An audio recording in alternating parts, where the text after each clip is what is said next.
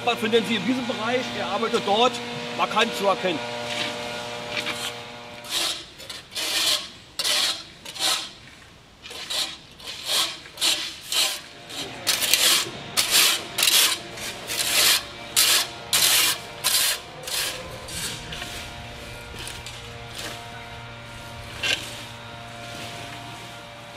Ich bin heute hier, und zwar nicht nur alleine, sondern mit Soldaten des Landeskommandos und des Standorts Berlin, um hier eine zutiefst innerliche Verpflichtung nachzukommen, nämlich der Pflege der jüdischen Soldaten, die im Ersten Weltkrieg für ihr Vaterland das Leben gelassen haben. Und da die Generation unserer Großväter offensichtlich dafür gesorgt hat, dass hier niemand diese Pflege mehr wahrnehmen kann, auf sehr dramatische, tragische und unvorstellbare Weise, müssen wir das tun.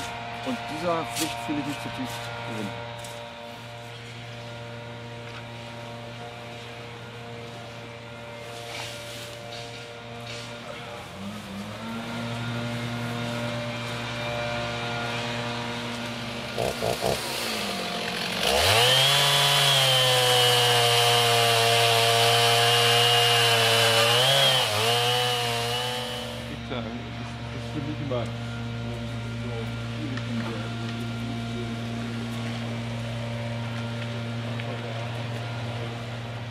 Mein Name ist Martin Bayer, ich bin Landesgeschäftsführer beim Volksbund Deutsche Kriegsgräberfürsorge hier in Berlin.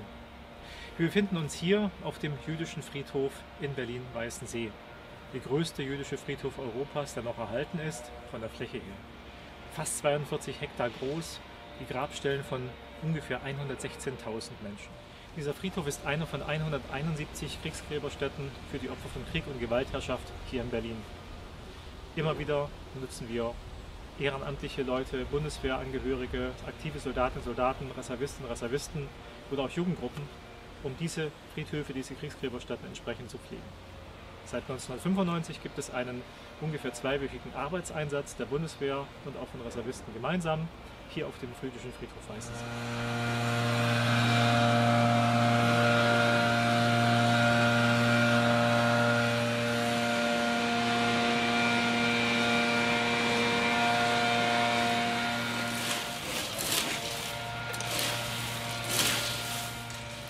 Im Ersten Weltkrieg von 1914 bis 1918 fielen mehr als 2 Millionen deutsche Soldaten. Darunter waren natürlich auch viele jüdische Soldaten. 1916 kam es zu einer sogenannten Judenzählung. Es gab nämlich immer wieder Gerüchte von Nationalisten, von Antisemiten verbreitet, dass zu wenige Juden mitkämpfen würden, dass sie sich drücken würden. Und diese Judenzählung hatte natürlich einen negativen Effekt. Damit wurden jüdische Soldaten noch mehr herausgestellt. Und obwohl es sich in dieser Zählung herausstellte, dass überproportional mehr Juden am Fronteinsatz teilgenommen hatten, als ihr Bevölkerungsanteil entsprach, die trotzdem immer etwas heften und drücken sich, sie sind nicht dabei.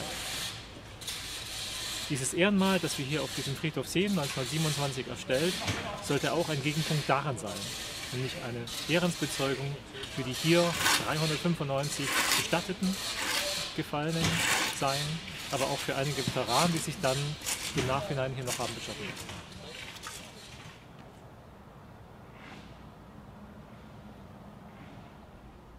Vor und hinter uns liegt eine Schneise.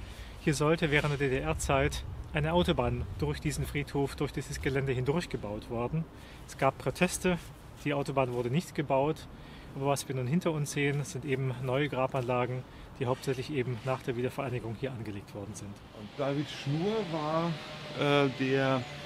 lange Zeit der Chefeinkäufer, Chefbeschaffer für die Firma Remsmar, weil der war ein galizischer Jude, der nach Berlin gezogen war und der für Remsmar Balkantabake gekauft hat, ein großer Tabakexperte. Okay. Der ist so reich und erfolgreich damit geworden, dass er später Teilhaber von Remsmar wurde, in Größen 20% der Firma.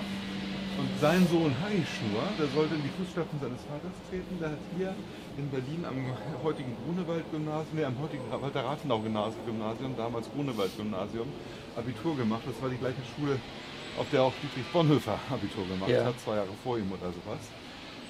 Und der hat dann in Leipzig Jura studiert, da promoviert, ist dann an die London School of Economics gegangen, hat da einen Abschluss gemacht und sollte eigentlich auch so eine Wirtschaftslaufbahn aufnehmen. Ja. Das hat sich aber zerschlagen durch die Machtübernahme der Nazis. Er hat jetzt im Januar, also der David Schnur hat Deutschland verlassen mit seiner Familie und ist nach New York ausgewandert. Harry Schnur war ihm sogar noch vorausgegangen und hat schon im Januar 1933 mit seiner Frau und ich glaube damals 3 Kindern Deutschland verlassen, ist zunächst in die Niederlande gegangen, dort mit dem letzten Schiff, das noch frei den Hafen verlassen konnte, 1940 nach England ausgebüxt. Harry Schnur ist zufällig, also ihr Enkel, Harry Schnur, ist zufällig am 13. August 1961 zum ersten Mal wieder in Berlin gewesen. Also er hat im Januar 1933 Berlin verlassen, ist am 13. August 1961 in Berlin gewesen, weil er dieses Grab besuchen wollte. Also er hat seine Großmutter sehr geliebt und er wollte ihr Grab hier besuchen und einen Stein auf das Grab legen.